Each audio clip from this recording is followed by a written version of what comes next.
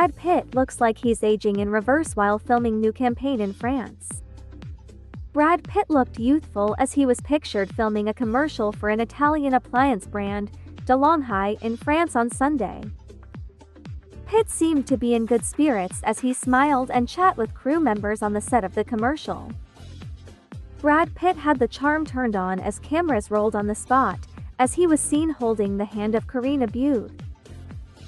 Brad was pictured working on the ad for DelongHi at a vineyard in the Var region in the French Riviera, amid his ongoing business relationship with the brand, which manufactures luxury coffee and espresso machines. Pitt donned an all-white ensemble as he filmed opposite actress Karina Beuthe for the Treviso, Italy-based company. Pitt wore a button-up collared shirt with off-white slacks and white loafers. The Fight Club actor donned a pair of brown-framed sunglasses and a gold watch as he had his dark brown locks combed to the side on the summer day.